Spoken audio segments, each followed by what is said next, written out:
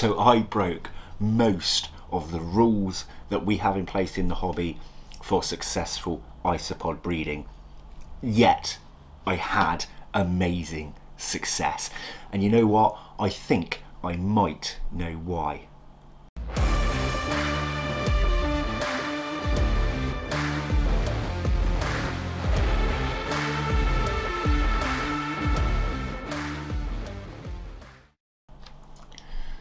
Hello and welcome back to Bug Realms. On this channel we like to discuss all things creepy crawly, so if that's something that interests you, please consider subscribing to the channel. So let me tell you a little story and then I'm going to show you exactly what has happened here. So as you know, I've had a massive interest in isopods lately, and there was a small patch about a year or more ago, I can't remember exactly when, where I started to have an interest and got a few species. One of those species that I got back along was the Armadillidium klugi slano variant, also known as klugi or klugii. It doesn't matter how you pronounce it, I just say klugi. So I purchased what I believe to have been 10, that's what my memory serves, could have been a batch of 20, but I'm pretty sure it was 10, so 10 is what we're going to go with for this story. Now, I kept them as idealistic as I could for that particular species, and a few months went by. No breeding, no interest in breeding. So I was like, this isn't great.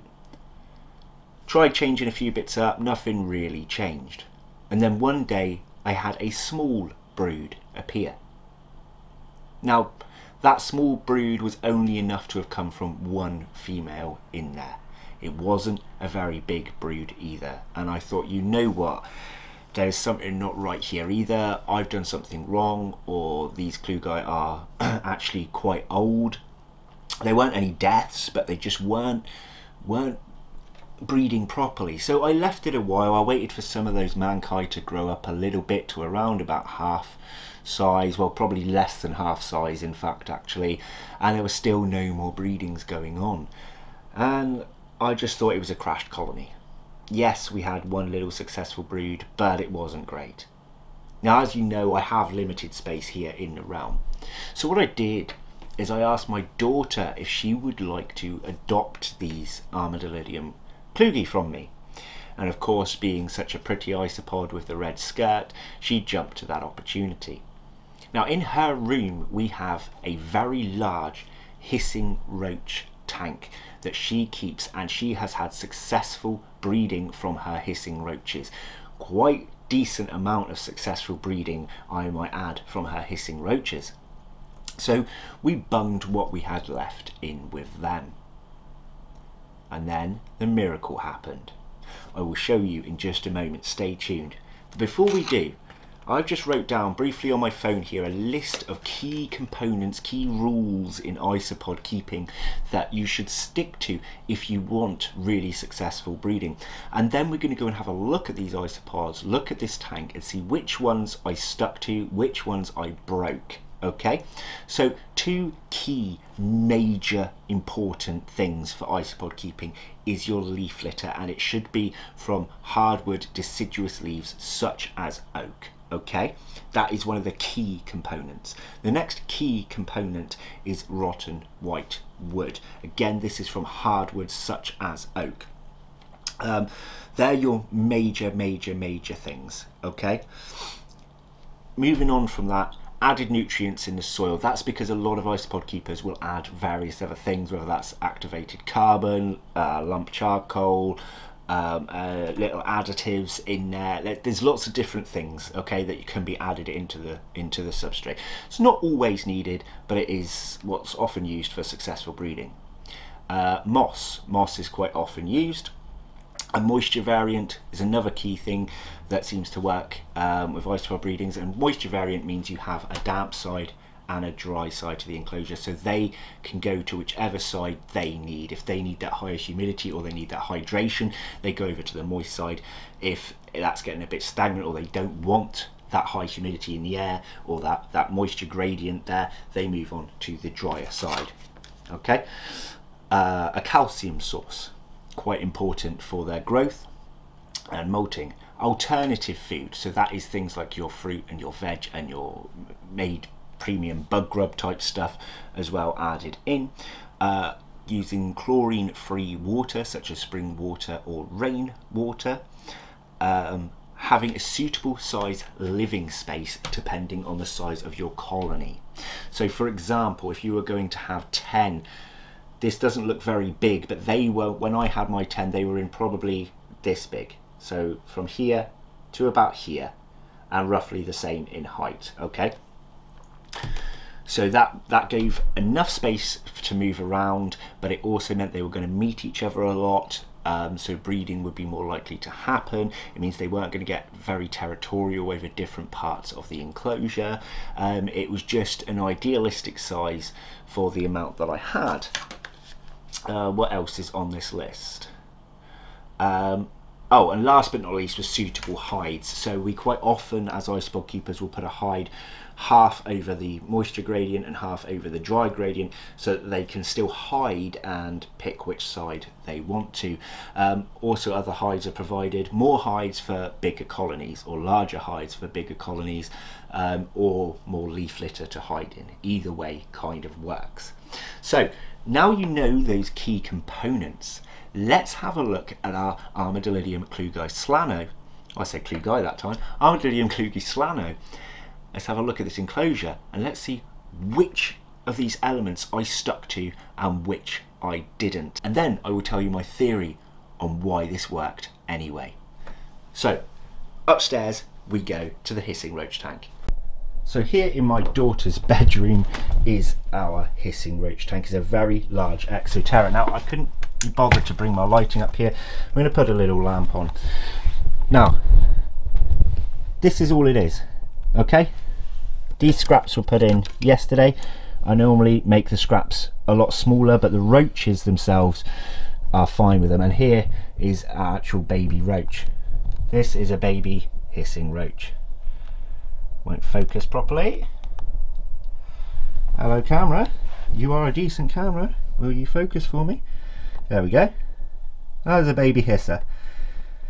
Now the problem with keeping hissers in Exoterras like this is they do like to hide in the door frames, which means when I open them sometimes they fall out. Now let's see first of all if we can find the isopods.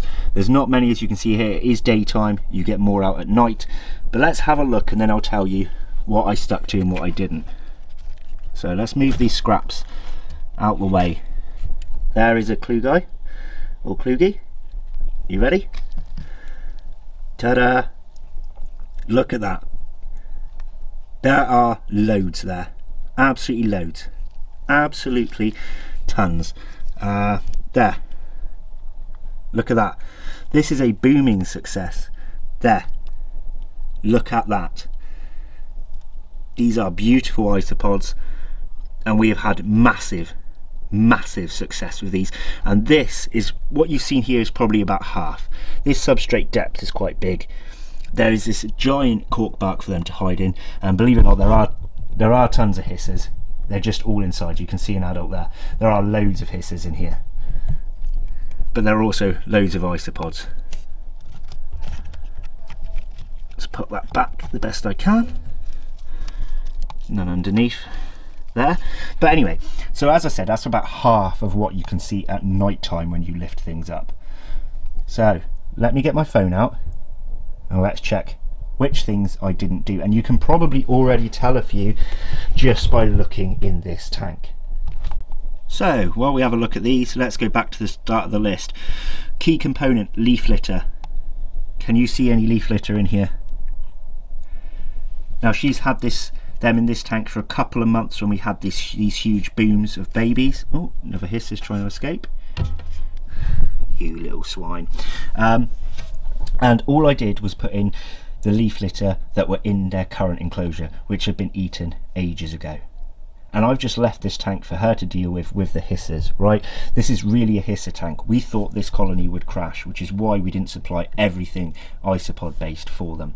So the massive key component to all isopod breeding was practically left out. Insane. Rotten white wood.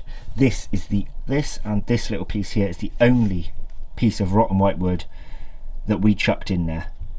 That is it. That's been in here for a few months. That is all they have had. Now in the substrate are beach chips, and I put them in there because over time beach chips will disintegrate or will break down for these animals to eat and feast on, but that takes a lot longer than how long I've had them in here for. It's because I was going to reuse this substrate later on and I wanted it to have that breakdown, but it has not had that time for the lignum inside the wood to have broken down for the isopods to eat. So all they've had is this one piece. Now obviously it's still there, so it's still enough, but it's not mixed in the substrate, it is not everywhere, it is not broken down into little clumps, it is just one large piece. Added nutrients. In the substrate there are none. There is no activated carbon, there's no mixed in calcium source, there's no mixed in anything in this substrate. It is topsoil and beach chips. That is all that's in this substrate. So we have missed the leaf litter. We have a bit of rotten white wood, but we don't have it mixed in, and we don't have added nutrients. Moss, there is no moss in here. The only moss that came in here again was from their past enclosure. All gone by now. Moisture variant or moisture gradient we do have. So when we water this enclosure, we water the back because it stays moister, and we put some down the tube, but we leave the front dry, and this is where we keep our dry food as well. So we always leave the front of the enclosure completely and utterly dry. So we have stuck to that rule. Calcium source, as you can see there's an old bit of cuttlefish bone here. Now this is the only calcium source they've had since I put them in here as well. So they do have a calcium source. There is none mixed into the substrate, and this is the only piece they've had for a long time. But there is still some on there, as you can tell. So yeah, we have stuck to it, we just may not have stuck to it fully in terms of how people keep isopods.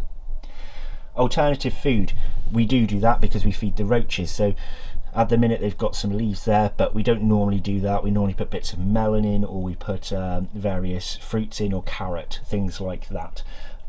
We also have my premium bug grub that I made on my previous channel there, that is added here. So we do stick to alternative food. Chlorine free water, we don't with these. You see, it's not too much of a hassle with hissing roaches. They're quite well adaptable. We use plain tap water. Now there are a lot of people that do use tap water for their isopods too. It's just not really recommended, but we've had no harm coming from purely using tap water in this enclosure. Small living space, we have completely failed. So if you remember, we had 10 with a small brood of probably about 8 to 10, maybe more. So there was roughly just under 20 in here, and this is a huge space, We completely and utterly broke that rule. And last of all, suitable hides. Now there are lots of places to hide in here, I admit, but as you can tell, most of them stick to this piece of wood that we have there, under this piece, I don't want to keep disturbing them, and under the cuttlefish bone. Now they do obviously have this whole cork bark tube to hide in as well. They don't have that area of leaf litter, they don't have lots of hides, they don't have arched bits of bark, but I can't say that I haven't stuck to it because we don't know how many are inside here with our probably 100 odd hissing roaches, if not more. So we kind of do have to tick that one off. Now I'm going to go back down to the realm. I don't want to be sat here in my daughter's room while I finish this video, and I'm going to explain to you another baby hisser, and I'm going to explain to you why I think that we had such success in this tank.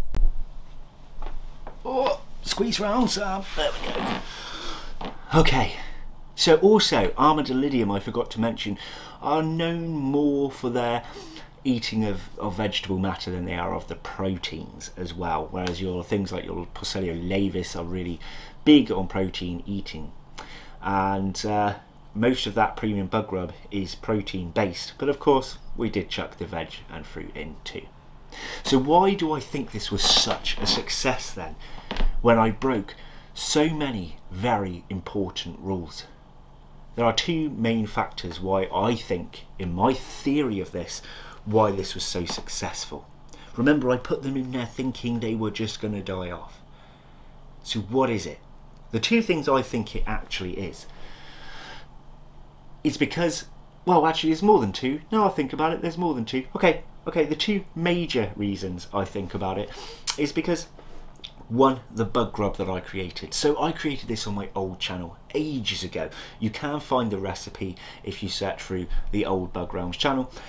And it has so many good elements in it, and I actually kind of experimented a little further with that food and added a few more elements in since then, but bulk of it is the same ingredients I used. And I think that that is holding so much of the nutrition that they need. Obviously the roaches exploded having babies. There was far more than what you would have seen in there, trust me. Normally when I open those doors at night time, I've got to pull 10 just out the doors alone, let alone how many are in that huge bit of bark, right? So those roaches obviously get everything they need from that food source, which is why it was in there. But it obviously contains so much that the isopods need that it didn't matter so much about large quantities of leaf litter, that it didn't matter so much about large quantities of rotten white wood. They were obviously needed at some point. And although there was wood in there, there hasn't been leaves in there for a long time. And that is such an important element. And it's not something I'm ever going to stop, and I don't recommend you stop either. And I am, now that I've done this video, actually going to add leaves into there to see if the population grows even further. I don't want them unhappy now that they are exploding into having babies. But I left it out there to show you how I'd kept them in this video. So I think that they are gaining the nutrients from that. But secondly, I think it's to do with the roaches. Now, these roaches are having an environmental impact in captivity within that tank, and I don't just mean that the isopods have these big bulky things scurrying around. I don't think it's having them there physically that is making a difference. I think it is their frass, their poo. So we talked in a worm video about how worms eat organic matter, the bacteria in their gut breaks it down further and adds extra goodness to, what's the word, condition the soil, which would be great for isopods. What if roaches are doing the same thing? So these roaches are eating good amounts of fruit and veg, plus they are eating my premium based bug grub that we've already discussed, obviously contains really good nutrients. But then what if there is a bacteria perhaps in their gut that comes out, or combined, sorry, and then comes out as frass, that the isopods have been feasting on, that gives them that extra kick? You see, most animals will not breed in an environment they're unhappy in. They will not breed, especially in those numbers, will not breed when the conditions are wrong. Okay, so you could be sitting there saying, this was all wrong, you just got lucky. It's not the way it works, guys. It is not the way it works. And Armadillidium klugi can be finicky. People either have great success or they have rubbish success. But the fact that I turned what was rubbish success into amazing success is incredible. Now, being a child, my daughter obviously rummages through that tank on a weekly basis and so on. So they are still getting that little bit disturbed. So it's not the fact that they are neglected that has done it. So to me, it's got to be a mixture of the food I provide and the frass of the roaches. And this is something we're going to do an experiment on in the future. I am going to be looking for more roaches, especially ones that can live arboreally and have, you know, frass falls down rather than living in the substrate. So, and see whether the population of isopods that I'll add to a new roach tank will explode too. Who knows? This is the exciting thing about discovering things in the invert hobby. You want to know why this works. Can it work again? Was it just dumb luck somehow? Was it the food? Was it the roach frass? Was it just because it worked for Armadillidium klugi? Will it work for something else? I don't know, and that's what's exciting. So I cannot wait to get my hands on some more roaches to test this theory. Now, this video is actually recorded before Southwestern show. So if I had already picked up some roaches at that show, this will explain why I'm talking about needing roaches now, because I haven't actually been to the show yet. But this is exciting stuff to me. Now, I'd like you to comment below with your theories as well. Comment me below, let me know your theories. If whether you're a substrate person, an isopod keeper, or you don't know anything about either and you still have your theory, let me know. Now, my other thought process is the fact that that rotten white wood, that calcium source were close together. So they had their hide as well as their wood part, as well as their calcium all in one corner. And then they move to the other corner where they have the food. When they want darkness in the daylight, maybe they go into the tube as well, which is where there's going to be a lot of roach frass. Don't know. So many things that it could be. And until we get more roaches to test this out, we aren't going to know. So I think that's going to be it for today's video, because I could talk forever about theories and substrates and roaches and isopods, that I don't want you guys getting bored, but I would love to hear your theories below. And of course, now I'll be adding all those added extras for our isopods. All of the rules that I broke will be added. I'll let you know if it made an impact. Did it re-crash the Armadillidium Klugi, or did it give them an even extra burst, or did they just stay the same? Has there been things that we have not thought about that have happened in this tank with so many rules broken? It's mesmerising to me. So anyway, thanks for watching, guys. Again, please comment below with your theories and your thoughts on what has happened here, because I would love to read each and every one of them. Take care, guys. Bye bye.